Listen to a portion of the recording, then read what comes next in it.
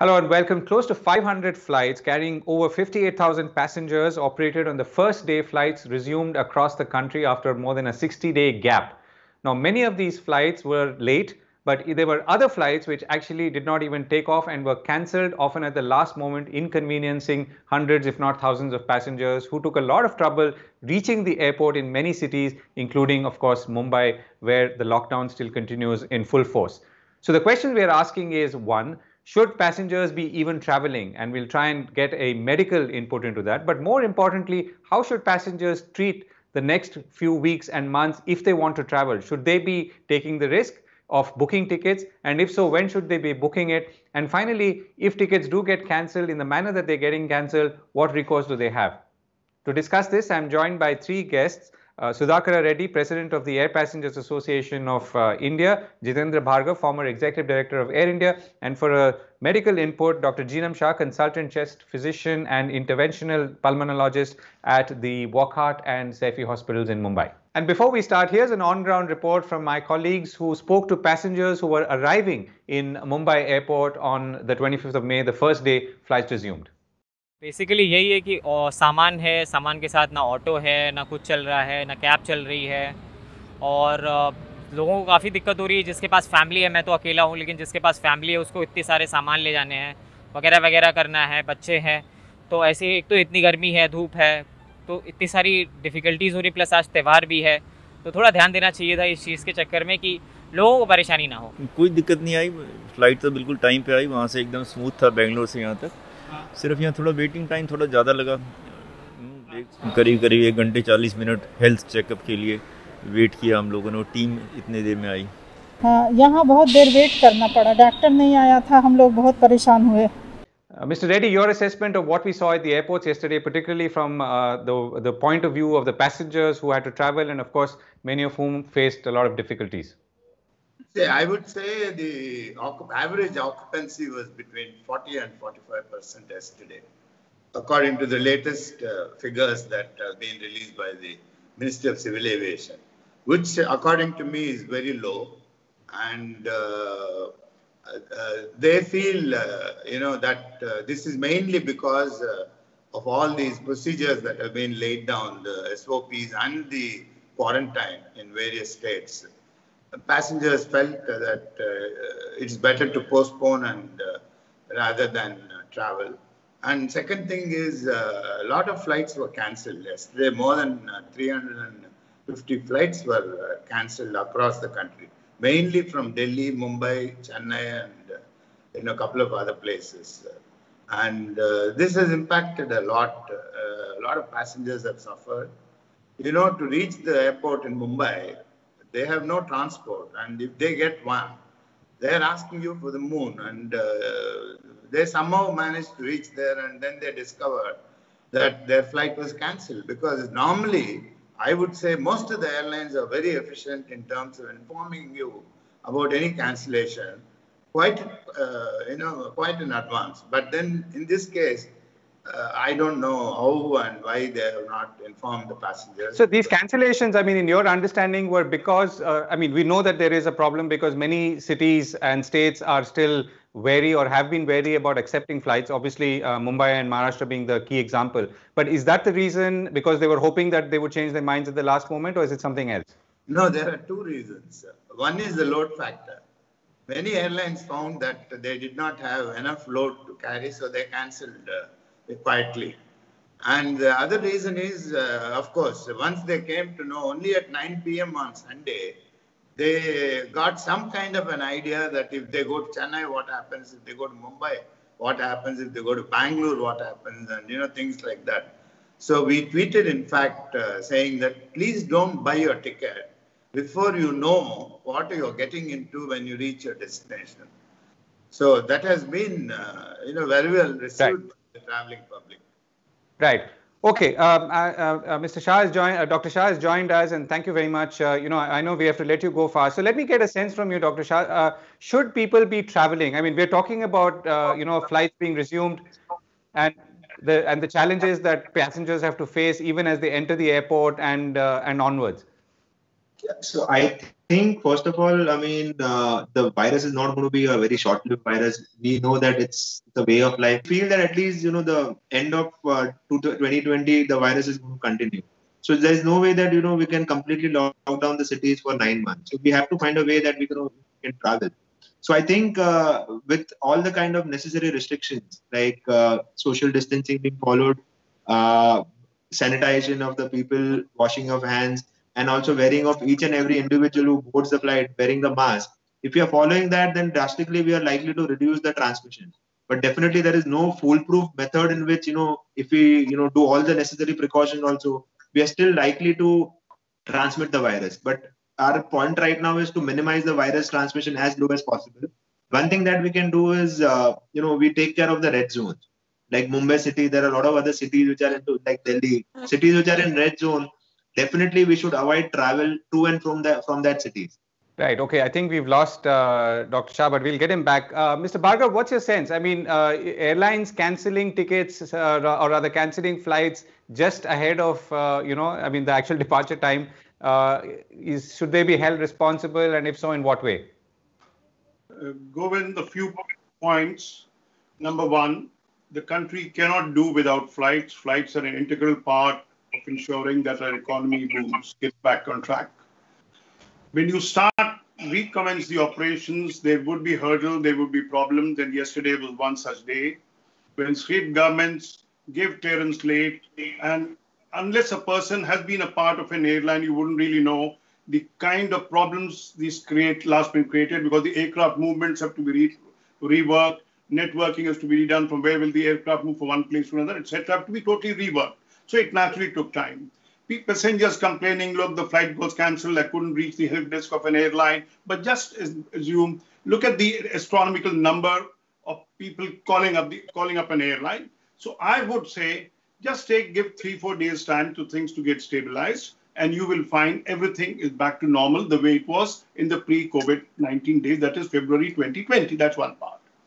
So we should not be generating an uncalled for fear. No. You're saying that it's going to come back to that level in a few days' time? 3 days' time, normal flight schedule. I'm talking in 3 days' time? No, I'm not talking in terms of the air traffic. Okay. You are not going to reach that in the next 2 years. Forget about in the next 3-4 days. I'm talking about a passenger being certain that I booked a ticket and that flight will be operated. Got it. All the SOPs in place.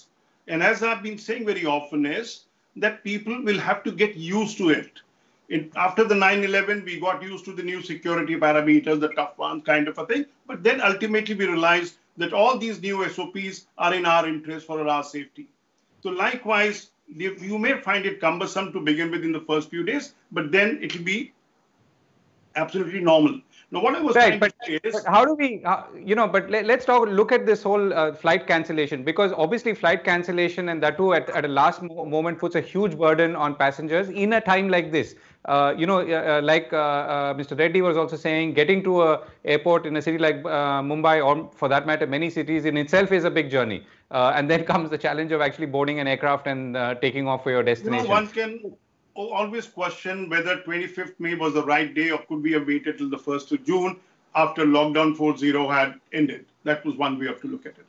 The second contention is that was there a need to start off with 1/3 of the approved flight schedule, which was approved at a time when there was no COVID-19 fear or the lockdown had been imposed. Now, if they had done it on a smaller scale, surely they would have handled the situation better. There wouldn't have been a problem. And of course, the underlining part is that why weren't the states taken on board?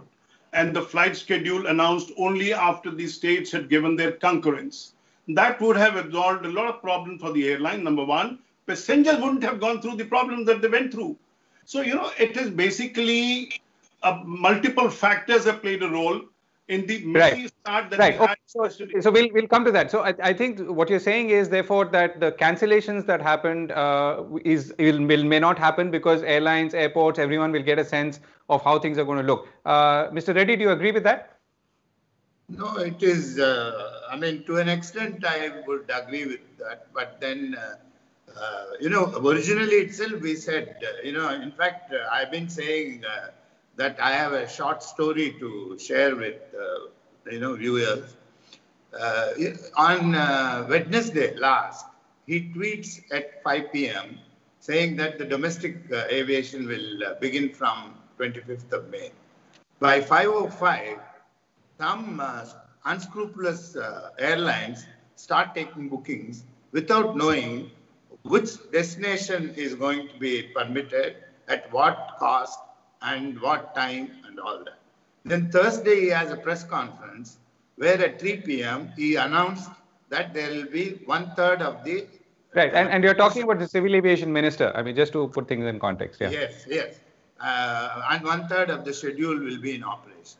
Then he came up with the minimum and maximum, and then 7 categories of,